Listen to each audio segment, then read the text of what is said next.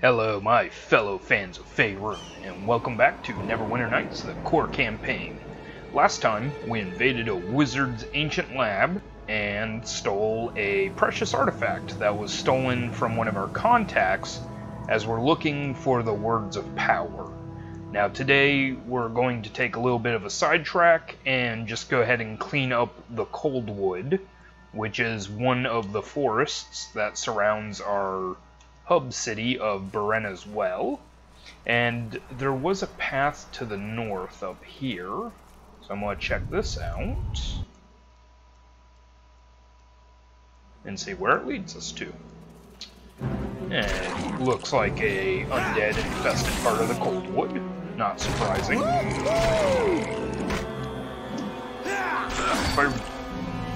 I thought this part was supposed to be in the spine of the world, but I think this leads to a larger dungeon complex. But I'll look around, and if that's the case, we'll take a couple of episodes to explore the dungeon.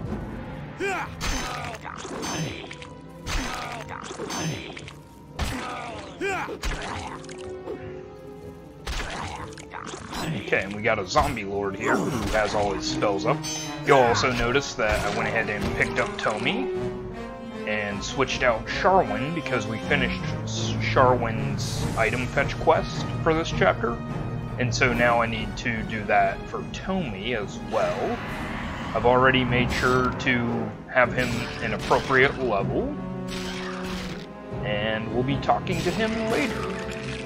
But until then, we have these piles of skulls, which are all going to turn into undead creatures. So, let's see if I can turn any of them. Nope. Alright, so we've got 4 skeleton warriors and the chieftain. We'll just go ahead and take out the chieftain quick. The skeleton warrior shouldn't be that big of a problem for me at this point. They're still going to get some good hits in, especially if I refuse to actually use a weapon that's effective against them, such as my cudgel. Instead, I just want to hit them with my scythe.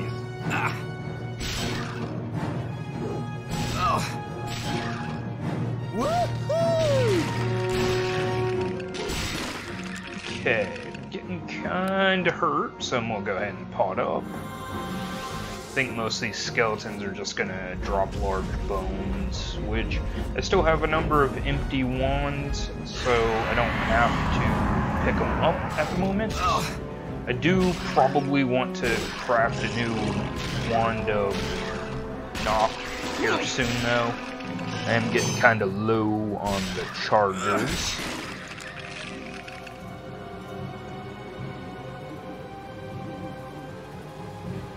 Okay, and then, yeah, I don't think all the corpses rise, but I think some of them might. But yeah, we'll just skirt around, and here we have a vampire warrior, and he is hurting a lot. So let's go ahead and throw up our defensive spell, and get out of combat for a second. And I'm gonna go ahead and hit you with a spell, because, you know, I am a wizard. Suck it, vampire. I mean, don't suck it, because it would be my blood, and I like my blood right where it is.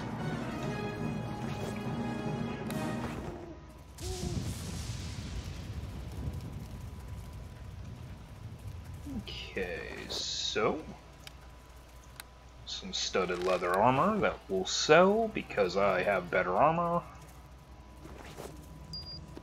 I went ahead and traveled to Berena's Well too, and while I was picking up Tomi, I went ahead and just sold off all of the stuff I'm not using anymore, and the woefully under-leveled weapons from Chapter 1. Well, most of them. I kept the Astral Sword, because sometimes it's still really good, just because it does psychic damage. Alright, so we have a warrior mummy and a revenant. But these guys aren't nearly as bad as the vampire, so they go down pretty quick. Can I check this body?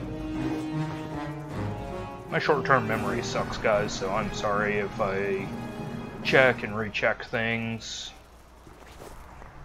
And that's probably a wand of paralyzation. At this point, probably as effective as a wand of sleep, but maybe there's some use for it, even if that use is just another couple of 100 gold.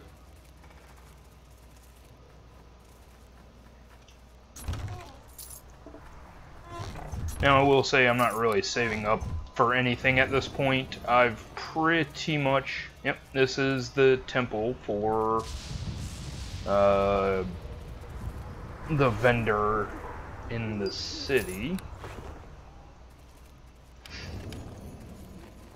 Like I said, I thought it was in another area, but I guess I was mistaken. And that happens. So I've re-equipped Tomi's present in the Ring of the Rogue, which I forgot I had unequipped, and that should make it possible for me to do rogue things again, like disarming traps and unlocking doors. But I do so at the expense of elemental resistances. So when I do start fighting dragons, okay, magic bullets. Anyways, when I do start fighting dragons, I'll probably switch them back out. Okay, we got some more. Nope. A vampire warrior, a zombie warrior, and a doom knight. That sounds tough. Let's go ahead and preemptively ghostly visage. And he stunned me. Stunned sucks.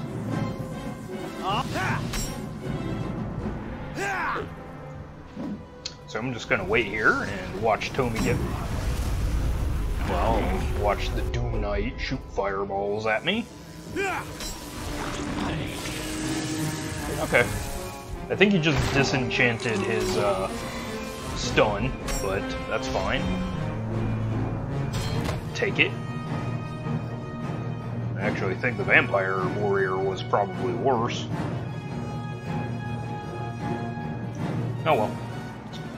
Okay, let's just make sure I searched everything here. No, I hadn't searched this. That's an acid arrow. Could be useful for some long-range combat. You'll also notice that I did not pick up Dalen. It's because I am saving him for the area that I'm going to absolutely need a warrior, and that is in the third part of this chapter. And I'm not just going to be fighting one dragon, I have to fight multiples. So, well, go ahead and get Tomi out of the way, and probably body knock out of the way too. And then we'll either team up with Linu or Dalen for the rest of the, well, for the rest of the game, really. I haven't decided which one I kind of want more, because there is an interesting set of extra dialogue if you take either, if you're a male player and you take either Sharwin or Dalen with you, or not Dalen, Sharwin or Linu with you. You can start a romance with either of those characters. And I assume if you're a female character, you can attempt to start a romance with Dalen, maybe Tomi, but I haven't actually gone through this game as a female character, so. Okay, just a little bit more area to clear out before we go ahead and head into the dungeon. Just making sure to get all of the reward, all the treasure, and all of the experience. Okay, we got a group of ghasts and ghouls. Now, these are nothing that we have really not encountered before, so most of these should go down pretty quick. The fortitude save should be high enough that I don't have to worry about getting paralyzed. And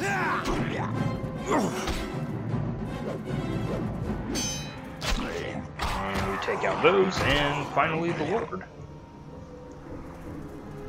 They were guarding whatever was in these chests, and they are all locked, so I am going to go ahead and knock.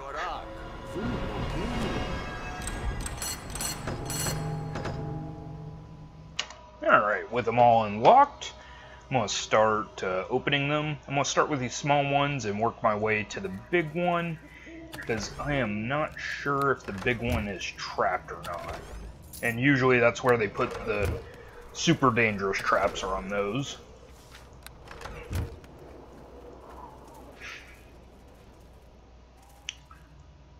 Okay, looks safe. And just some gold. Not gonna turn down gold, but nothing that's gonna replace any pieces of my equipment. Okay. And we have a vampire champion. Woohoo! So let's go ahead and beat up on that.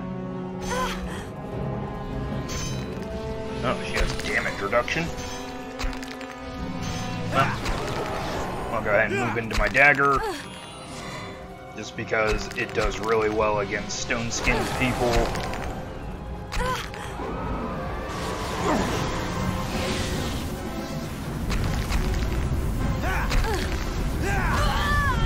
Okay, down she goes. Now let's get out of this cloud of death.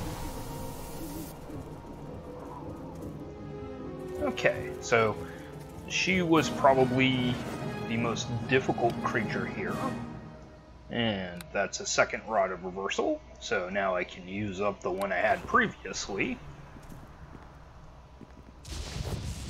Okay, and Return of the Beast, that's a silver book, so I don't really care about it. It's just world building stuff, nothing that has to do with my quest. But before we enter this, I'm going to go ahead and call this an episode today, I think. I don't want to get too far into this dungeon complex, because if I remember correctly, it is, although it's only one floor, it is kind of expansive. So, but before I call it the end of the episode, tell me what I'm looking for in this chapter for you. Eh? What can Tomi do for you? I just want to talk. Oi? What did you have in mind, my lord? Have you always been a rogue, Tomi? Funny you should ask that, my lord. I was an urchin on the streets of Kalimdor, first and foremost, and that's where I learned my street smarts. But it wasn't always that way. In fact, when I was a tender young lad, a kindly human wizard saw great promise in me and took me in. I was his apprentice, in fact, for quite some time. That's where I met my best friend Sammy, after all. He was another apprentice. I would have been a full wizard myself if things had worked out. What went wrong? Well, you know, you can take the lad out of the street, but you can't take the street out of the lad. I wasn't much for books and studying and all. That wizard, what was his name? Halassar? He saw something in me I never saw. Said I would make a wizard whether I liked it or not. I thought I would make a wonderful thief if I could be invisible and fly around all the time. I just couldn't wait. Halassar had all these pretty things in his tower, unfortunately, and just stole them. Of course I stole them. What kind of rogue do you think I am? Got a good price on the streets, too, even if Halassa beat me black and blue by the time I returned. Once I swiped Halassa's spellbook and sold that for a pretty price. Boy, was the old man furious. There was a storm a-brewing around his tower by the time I got back. Of course, I had to lie and say that Sammy took the book. Come to think of it, that's how Sammy got kicked out of his apprenticeship. You got your friend kicked out. Well, he wasn't much of a wizard, and old Sammy wasn't my friend back then. Anyway, I made it up to him by becoming his pal later, once I stopped being an apprentice. The end of my apprenticeship is quite the story itself. I should tell you that sometime, my lord, if you're interested. That would be later, though. Right now, we got a city to save, right? And, with that, thank you for joining me as always, and thank you for putting up with my terrible attempts at Tomi's accent. I know, it's painful for me too when I hear it just kind of drift into Southern, but sorry.